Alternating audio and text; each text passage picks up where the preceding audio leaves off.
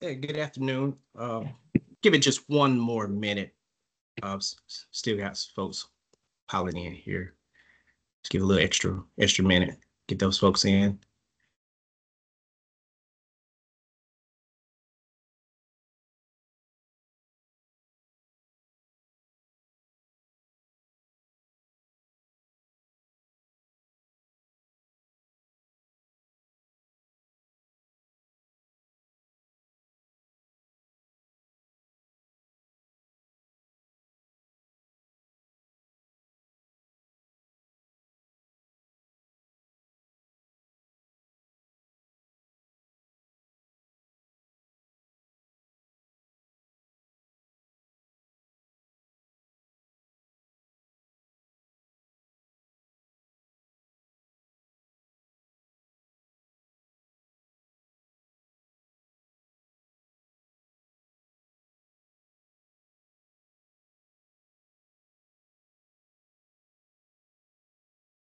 It looks like traffic has slowed down. Rick, if you could do me a solid and get folks in, go ahead and get started. Uh, well, good afternoon. I'm TJ Boyer, and welcome to November 21st, 2024 GAE call. And again, uh, if there's any new folks that join the call purpose is just sharing information between the JEs and the RD&A group. Just want to promote some coordination and do some information exchange uh, to and from the users there. But without further ado, I'm gonna kill my camera here, so bandwidth don't jump on me. But everyone should have received a couple attachments in the email today. One being the FAQ for current with this with that FAMOF access information, and sharing again the next gen with this FAQ document, as well as this agenda. So you all should have those in your boxes. And without further ado, we could kick things off, open up to the group, any kind of emergent issues that anyone wants to share with everyone.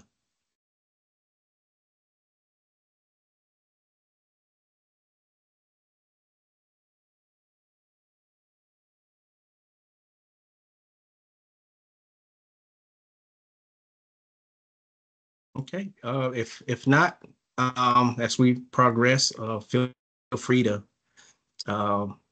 bring anything up that you may have, especially for the round robin later on in the meeting. Okay, a couple of reminders and some awareness. Again, I mentioned the FAQ from current with this, and that's the we're planning on in early December transition to a just a slight change in the FAMOF authentication and to get into with this, which means that every user will will need a FAMOF account to get into with this. The document that I shared, it contains information, some kind of direction and flow chart towards the end to assist with the transition. And we have that document posted in multiple spots. Well, one general spot, but we have it in multiple areas. So we start off here on the, with this home page. We replaced the old FAQ for FAMOF that we had originally with the updated version with this new change here. So we have it here on the with this home page, and it'll get you to this to the document. And again, it just start off with some of those frequent asked questions with this new change that's happening when getting into with this, and just some instructions on what that will look like and how can you move about getting into with this, and to really bring it home, a little flow chart to help guide users, if they're unsure or they just need to really get a good flow going and to get into with this there. So that's one spot. The next spot with it's over on the RD&A site where we actually host the document. So under the GAE editor resource page, we replaced that FAMOF migration document with the new FAQ document there. And so finally, we have it located, let's see, here.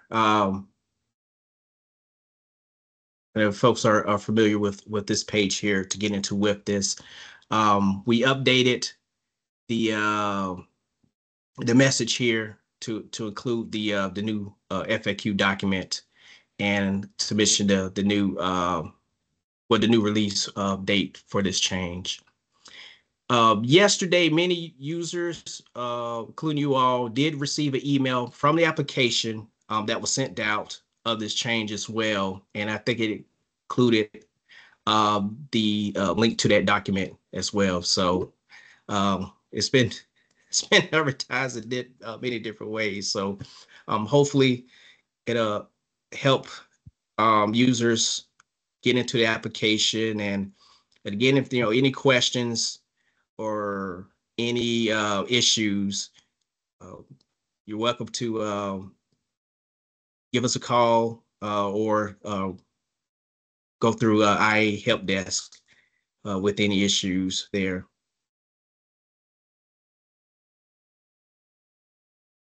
Let's see. Okay.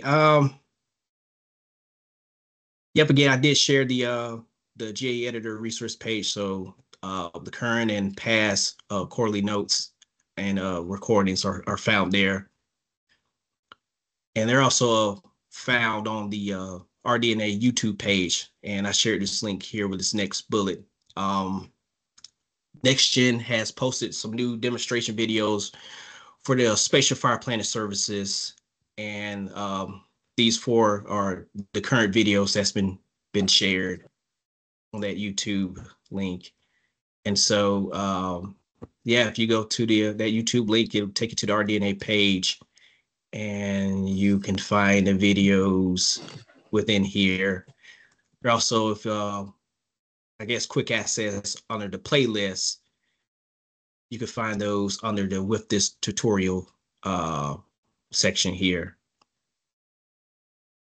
You're able to find those videos. So more to come.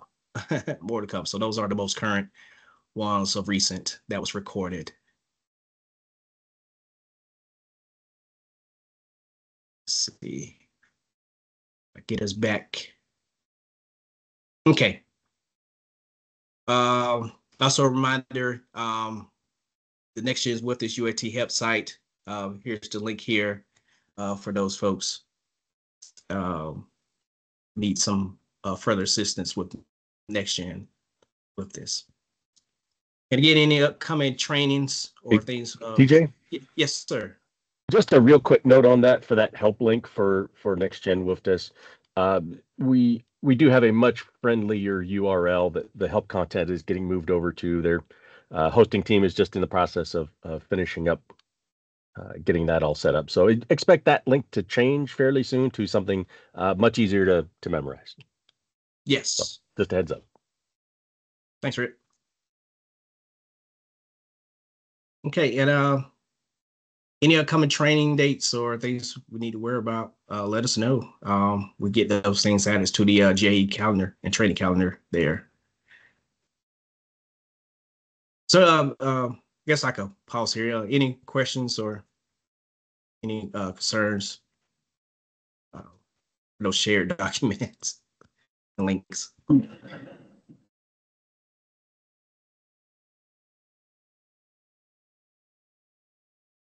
Okay. All right. Moving on. No updates since our last meeting. So if there are any GAE changes, please let us know. We could get their roles adjusted and add those folks to the mailing list, as well as the IA help desk contact list there. For staffing for RD&A, not much change other than Erin Noonan. We mentioned on the last call that she was coming on board as acting deputy program manager for 120-day detail. She has started, and we're glad and thankful for her to come in and step into that role, and looking forward to continue working with her. Greg Dillon, detail is coming around the corner here. He's going to continue as active program manager here with RD&A through early December. We're working to backfill that vice program manager detail that he's currently sitting in. And so more to come on that, on who will be stepping in next in that detail role. All right. So for classic updates, we're on track for our next release, which is 8.3.2. And again, that's scheduled for early December, which will include that new change, that slight change on how users will log into with this. And just the big takeaways out of that. You will need that FAMOff account anyways to access NextGen with this that's coming up in 2025. So that's the positive note there. And then again, for that 60-day security requirement, not have to necessarily worry about getting into with this itself just to meet that requirement. It looks like you could get into any of those applications that go through that INAP, which is formerly known now as FAMOff, such as like FIMS or IROC, SIT 209, EGP. So that will meet that requirement if you jump into one of those applications there. So reset that timer. And then for the DUI users, it should help with their ongoing issue with the PIV card access and with this. Yep, Rick, go ahead. Just a real quick thing. It was in the email or in the document that we have posted. But for this group, for WFDIS Classic, you're still going to handle role requests from people the same way. It's still, you'll get those requests in the application. You approve them inside the WFDIS application. You won't have to touch really INAP for this change for Classic WFDIS. So just wanted to emphasize that. Yes, absolutely, man. Yep. And like Rick mentioned, we have that in the steps here that explains what he just mentioned there. So please take a look at it if you got any questions. Because you're going to see where it mentions roles for WFDIS, but we explain the WFDIS application still maintain that control over that. So it's just a formality to get you guys just into WFDIS through there. All right. So yeah, other than this release that's coming up, we also, other than FAMOff, we did add a few other minor issues that are getting wrapped into this release. Mostly just little stuff that was done previously that was not major enough to warrant a release. So we're just going to push it out with this one. We also added in this release some archival work that will help with the sunset of Classic and transition with NextGen. And those activities include getting some archival databases created and ready for storage of that data there. So things are moving along with those preparations. And again, we're just continuing some of those sunset and transition activities for the application, just figuring out what data we're going to archive and how we're going to archive it for that standpoint there. So that's in a report for Classic. Any questions? I could pause there.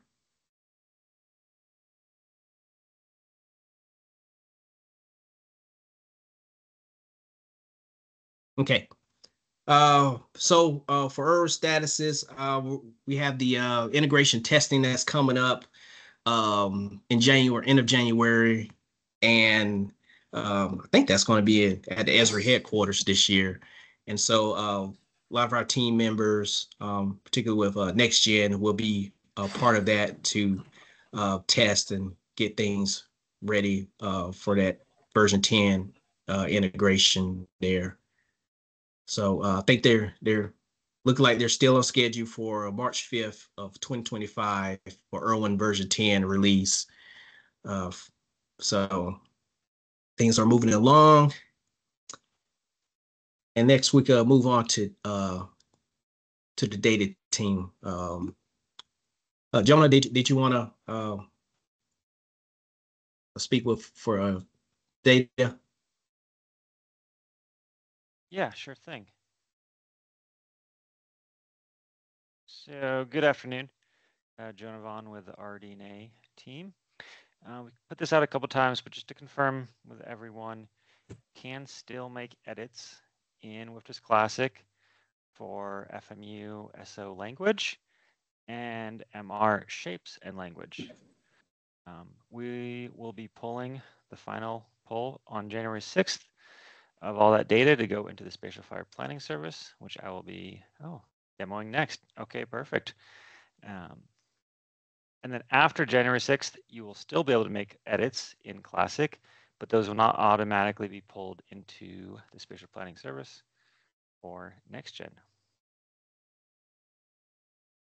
All right, so we launched our beta application to test Spatial Fire Planning Service earlier this week. So I will go through that. I'm going to turn my camera off as well to share this.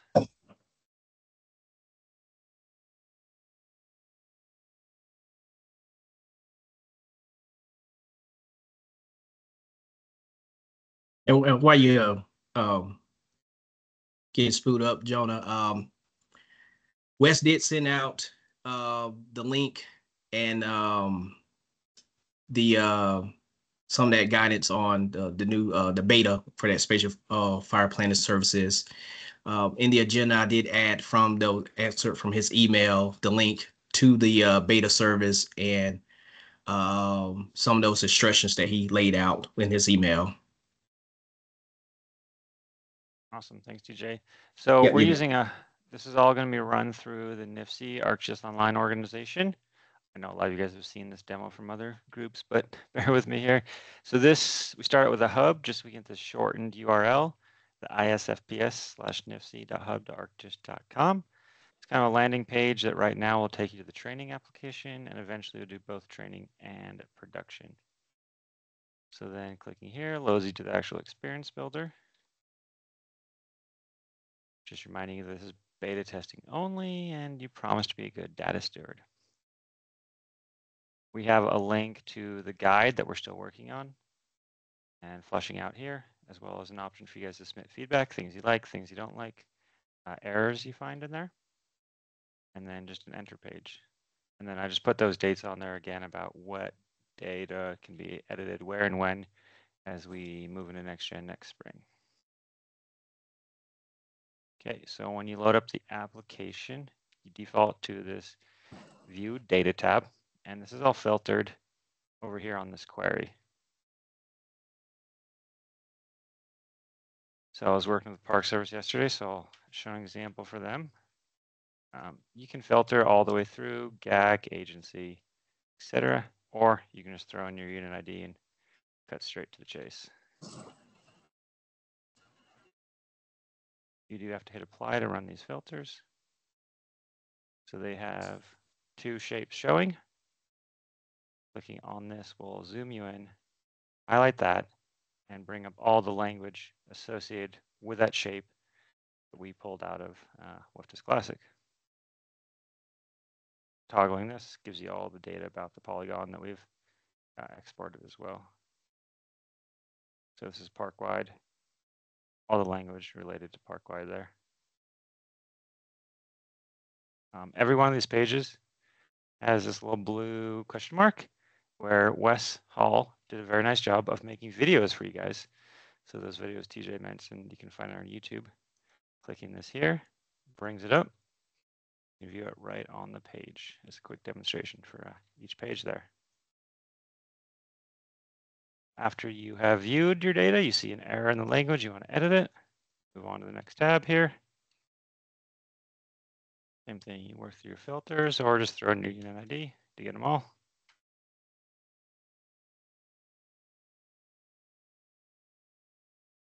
Work on that general language there. This brings up your edit language. You can activate it, deactivate it.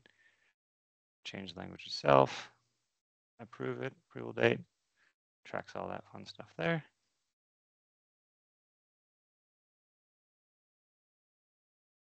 And then we're adding in categories. So in WFDS Next Gen, you decide on your strategic assessments and your course of action within the application based on your planning area. And if you want, you do not have to, you can predefine your COAs and SAs for all your shapes right in here. So which one was the one I was looking at earlier? Yes, another Park Service one.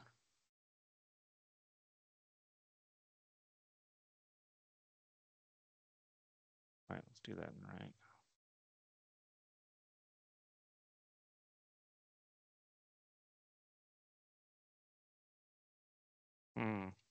I didn't break this a minute ago, did I?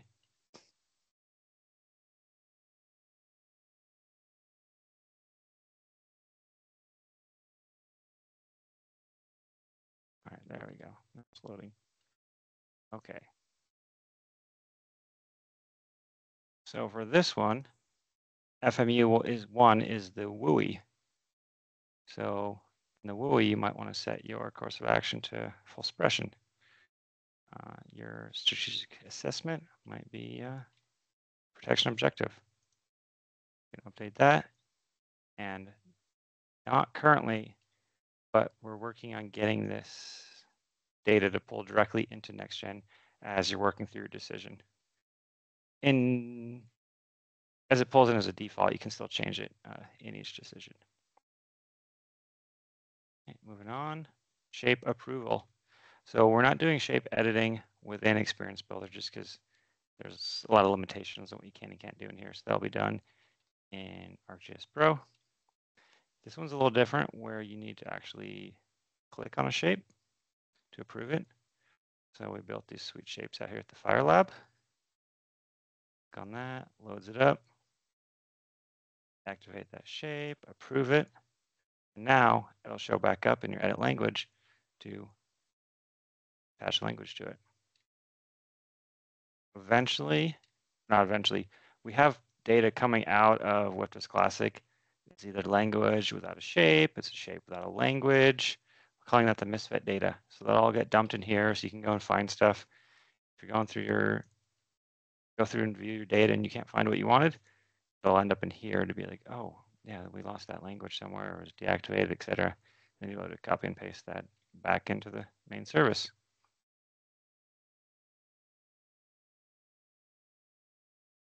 Just a couple guides here. Talk about, we're building out that shape editing guide and how that workflow will work in ArcPro or that online feature service. That's about all I got. Any questions? One thing I should note, in this current testing service, we have noticed that we're missing a fair number of management requirements that did not export out of WFDS Classic correctly. So we know that they're missing, and I don't know if Susan's on to talk about that real quick. Yeah, we had an error on the export. Well, we thought it was on our end, on the model end, but it's actually not.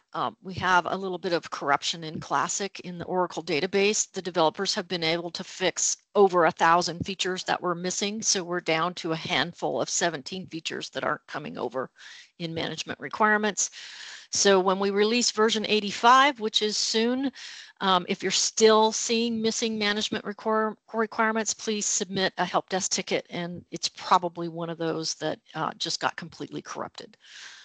And our apologies for that. It was kind of an insidious error that we did not catch. We thought you guys were just cleaning up your data nicely. So we saw the count drop, but it dropped by 1,000, and that got us really suspicious.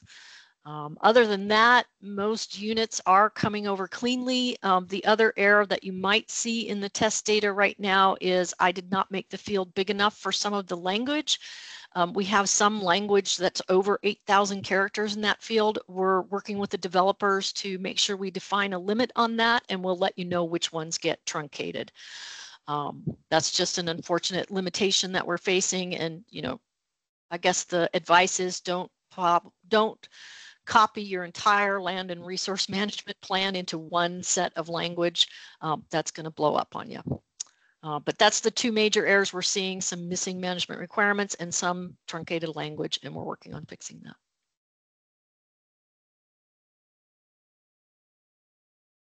Great, thanks. All right, moving on to the groups. I think CJ included these in the email with the notes, but to access that spatial fire planning application, they have 3 groups on NIFC.org here. You have the data manager,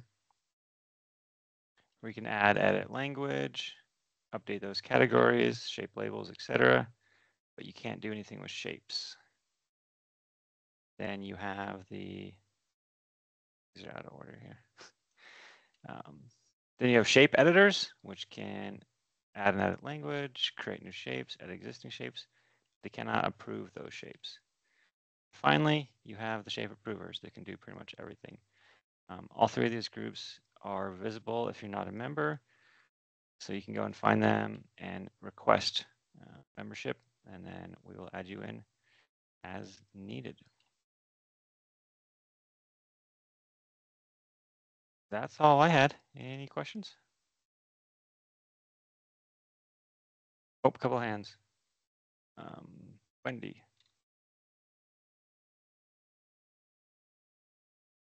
Hey, good morning. Thank you so much for giving us that update and overview. So for BLM Alaska, we're looking at making some pretty significant updates to our district FMPs based on a number of resource management plan updates. And that will probably entail some spatial data updates as well. And I was just curious for those folks who need to load new data layers or update the existing ones that have been brought over.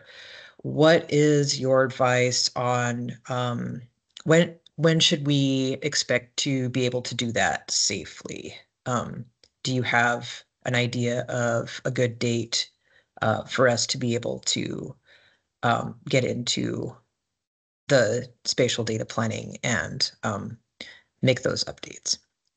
Yeah, so, oh, go ahead, Jonah. Oh, basically just going to show it here, you know, like as of now, you can make shape and language updates to management requirements. And then in FMU and SOs, you can make language edits all the way up until January 6th. At that point, that'll be our final pull of data out of WFDS Classic to incorporate into this production version of the application editor. And we're giving ourselves friendly date of February to get that set up for you guys to actually make your edits that will go into next gen. Hopefully it'll be sooner, but that's just to give us enough time to finalize everything on that one. Yeah, and I'd add that, you know, the shape edits will take place in ArcGIS Pro as a check-in, check-out process. We're working on that guide, but it's very, very similar to what you do with pods. So if you've been working on pods or you have a staff that's been working on pods, they should be familiar with the check-in, check-out and work on the geospatial side of the data.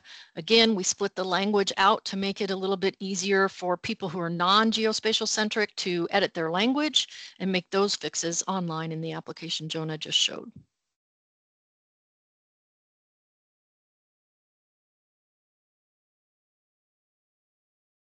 Barry's question in the chat. Yes, per unit, you know, if you have multiple SOs and MRs, they should come in. The one new shape that we don't have yet in there, and Alaska, pay attention, I'm pushing some of your data in the test data for that, is the multiple unit shape. So if I'm understanding your question correctly, Barry, which I might not be, if you have shapes that crossed unit boundaries, those will go in the new multi-unit shape bucket. Right. No, it wasn't anything that crossed boundaries. It was just some language in current WFDS that applies to the entire unit. And those are both SOs and MRs. And just wondering how that will work. If all of that language will all be compiled into one entry when you select that unit boundary shape, or how that will work. Gotcha. No, it'll be multiple entries. It's going to come across as multiple like that. So there'll be some cleanup where people might have some duplicate language. What was that example we were looking at this morning, Jonah? Oh, There was. Yeah, that one's a little different where they had multiple language across different FMUs, same language, different shapes. But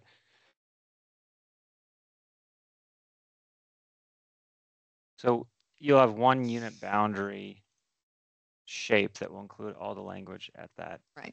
Unit level. Okay, I see in that one, those are multiple languages attached to that one boundary. Okay. Yep. And maybe what I was looking at the other day was just an instance of them not all coming through, or MRs not coming through or something. Yes, I'll wait to see the production update. Yeah, and we did have an issue I fixed this morning where multiple languages were not showing. We had this as a text field where only the first related table would show. I fixed that this morning to a list, which is why you're getting all of your entries per shape now. So if you go back, Okay. you should see that updated now. And maybe I have not looked at it today. That was a day or two ago that I was looking when it first came out. So I'll look again. Sure. Thanks. Sweet. Thanks. Yeah, but don't panic if you're missing management requirements. We did trace that down yesterday, and we knew we were missing a few. We just didn't catch the scope of the technical problem on the Oracle side. So it was a little bit bigger than we thought, and I'm working to get those in. Chip, you had a question? I do, yeah. Going back to the that predefined course of action field. And I don't necessarily need to see how you put it in there, but I'm wondering, like, what's the intent of that field? How does what you enter in there end up showing up in a decision? And what are the implications of predefined course of action versus an actual incident course of action that's developed? I don't think we were planning to show it in the app today, but basically in the application, when you're running through the strategic assessment or the course of action stepper, you'll be able to choose a spatial fire planning shape. And if you've predefined that course of action, then that is what you will be presented with. But if you want to change that course of action, you will be allowed to. You have to write a justification of why you changed it, and that will go into the decision. There is no link, though, between the spatial fire planning data in the application for editing it. So if you change that course of action on the fly because conditions warrant it, that's not going to change in your parent data, your service for spatial fire planning. That will still remain whatever you set it as default for the next fire in that area. So we're allowing you to override it, but we're also allowing you to set the default so you don't have to decide what you want it to be while you're working through the steppers. Does that answer your question? I hope it does. Well, sort of, yeah. Is it a required field? Not at this time. It is not required in the spatial fire planning. And I don't anticipate we will make it required. We just wanted to make it easier when you went into those steppers. It was originally a request from the Park Service so that they could predefine some of this so that they didn't have to worry about, that thought process when they were going through it, unless there's, like I said, a compelling reason to override it. Okay, thanks. Eamon? Yeah, just follow up on that. I mean, it seems redundant with the strategic objective, I guess, for those of us who are like common with this decision editors. Is this a way, so like if, say you got a fire in an area, you can manage fire for resource benefits, but you don't want to do that right now. It then allows you, like it's in that SO already, but it allows you to take a different course of action, essentially. Yep. I think that hits it. All right, that's all I got for now. Okay. But no, not a required field. You don't have to do it. Again, it was requested by a couple of different agencies. They wanted to be able to predefine those course of actions and strategic assessments. But in the application, you can use what you've predefined. You can not predefine it, or you can override it within the application if you want to. answered Kevin's question here in the chat for the majority of GAEs about which group. It kind of depends on your GIS savviness. The most obvious one would be the data manager, where you're going to be editing language. But even that goes back on planners more than anything else. But then if you have the, I know some of you guys are doing both anyways, but then if you're comfortable in ArcGIS Pro, then you'd be fine in that shape group as well to be editing those and building those shapes.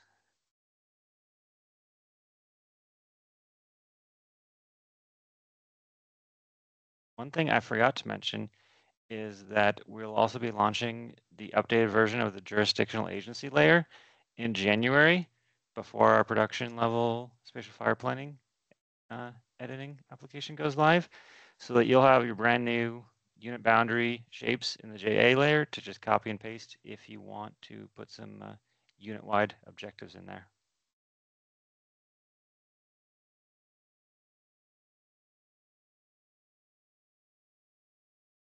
TJ, I don't know if you had anything else on the agenda to cover after me, or there's any more questions? No, that was about it. The demo for spatial fire planning services. Any questions? Further questions?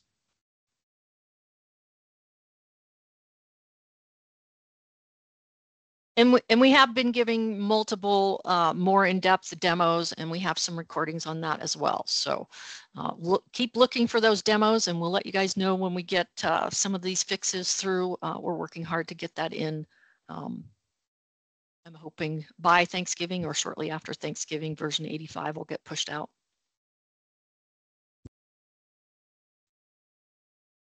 Thanks, Susan. Thanks, Jonah. Fun stuff. Okay. So we're getting to the round robin portion. So yeah, just share any coordination opportunities that you have, any upcoming fire activity, and some trainings or any feedback for with this. And we could start things off with Alaska.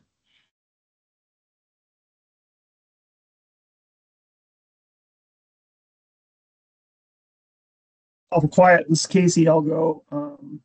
Only real news for Alaska I can think of is we're working on getting trainings for next gen. That's on our radar, and it's good to see everything moving along. But nothing really to add for the group, and it's good to see you guys are using the fire management options as a test for the multi-unit shapes. Anyone else from Alaska have anything I'm missing? Nope. Well, good.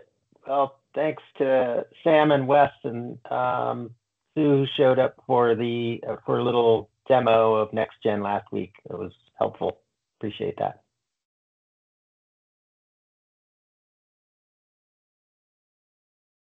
Awesome. Thanks. Okay, let's go with Eastern area. Hey, good afternoon, TJ and everybody. Eastern area fire activity in the western part of the GAC is subsided. Eastern part of the GAC still pretty active. We've got decision support up, supporting multiple states from Maine all the way down to Jersey. Yeah, we are still working on scheduling some next gen training for early winter to early springtime. Don't have those dates yet. We'll get those out. That's all I have for a report. Is there anybody else in the Eastern area that has anything to report out on?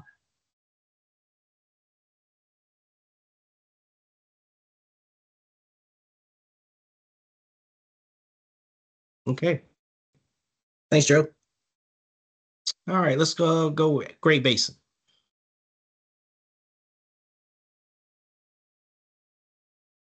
Nothing for BLM Idaho. It's pretty quiet. Yeah, good afternoon. From the Forest Service perspective, no real fire activity, just some prescribed fire. We started some trainings with our fire planner group and have some stuff scheduled with Wes December 19th. And then we'll be looking to schedule some additional stuff for our agency administrators into the spring. And a report. Nothing for Fish and Wildlife Service. regarding Great Basin.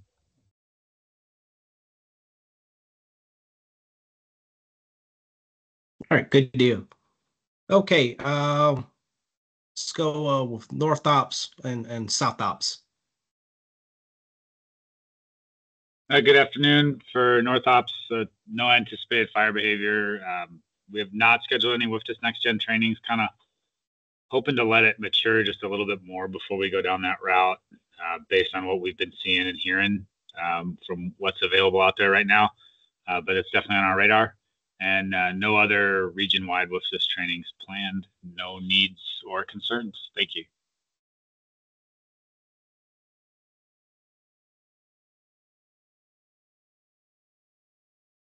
Okay.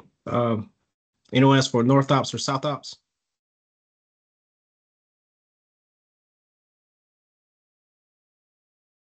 All right, Northern Rockies.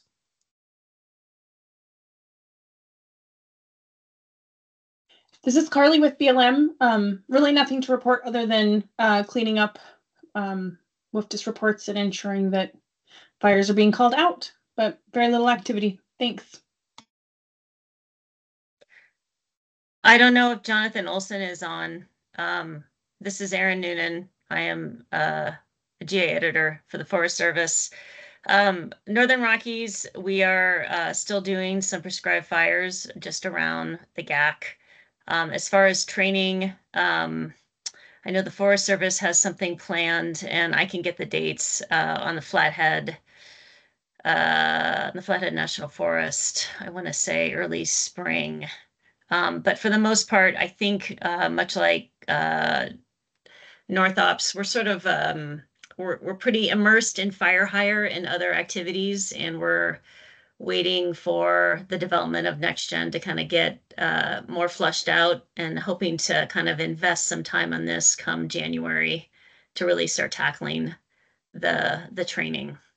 And that's end of report for us. Thanks. No issues, no concerns for Fish and Wildlife Service in Northern Rockies.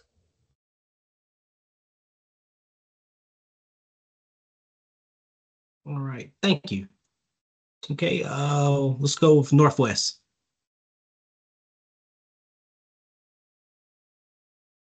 Hey, good afternoon. As far as Oregon, Washington BLM, things are pretty quiet.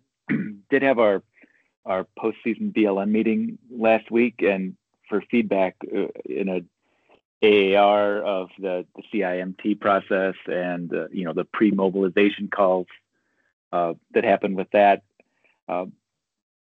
Just for some feedback, trying to stress the connection between that pre-mobilization call and the PMS 236 Part D that is done in WFDS, and trying to help agency administrators in making that connection, that is a tool that should be utilized in those. So that's it for us.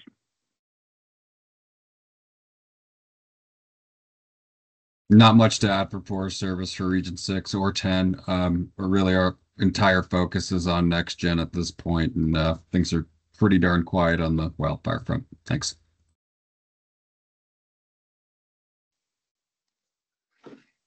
Things are quiet for Fish and Wildlife Service for the Northwest. We're looking at doing some Next Gen training potentially at our FMO meeting in the spring. Other than that, ops normal for us. Thanks.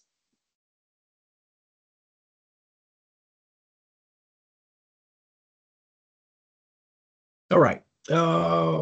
Swing to Rocky Mountain. This is Amy for the Forest Service. We are still pretty dry in portions of our region, but we're not experiencing very much fire activity at this point. We're beginning to implement some RX burning and starting pile burning. We'll be scheduling some WFDS Next Gen trainings after the first of the year, but haven't jumped in too much yet. And a report. This is Glennon with BLM Colorado. The only thing I have to add from what Amy said is that I want to thank RD&A for doing presentations at our postseason meeting in December, or for being willing to. Appreciate that for Spatial Fire Planning Service as well as Next Gen. I think it'll be great. Thanks.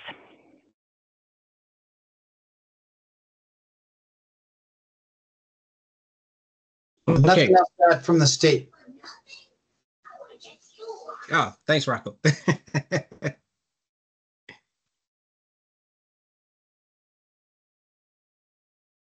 All right. Let's go with Southwest.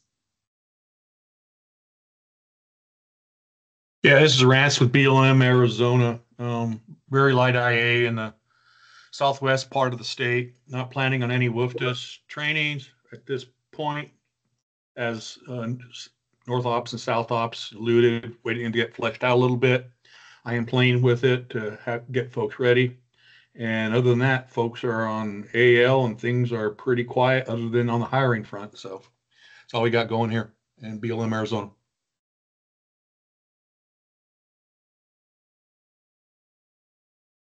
This is Val with BIA Southwest. Just trying to get a lot of our line officers up to speed with next gen rolling out. We do have some changeover in line officers, so it'll be fairly interesting. A lot of them are fairly new to the fire side and kind of going back from classic, but just reducing them back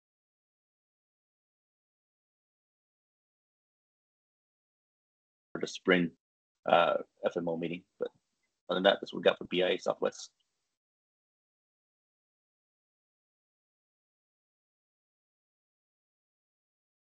All right. Southern area. Hey everybody, Dave Quisenberry for Forest Service. Not much to report. Activity really light. Don't see that changing in the next week or so. I've got the next gen training on the 10th, December 10th. I'm hoping to get tons of people through it that day, and maybe thinking about scheduling maybe one or two more in late winter.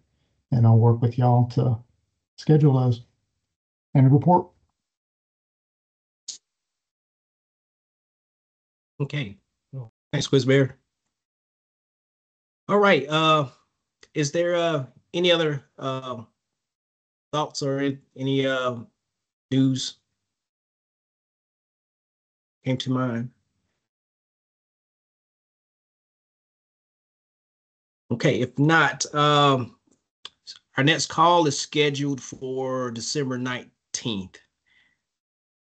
So if there's nothing further, thank you all for joining. If I don't get to hear from you or talk to you, I hope everyone enjoy the Thanksgiving holiday that's coming up. And I will catch you on the next call. Thanks, TJ. Bye.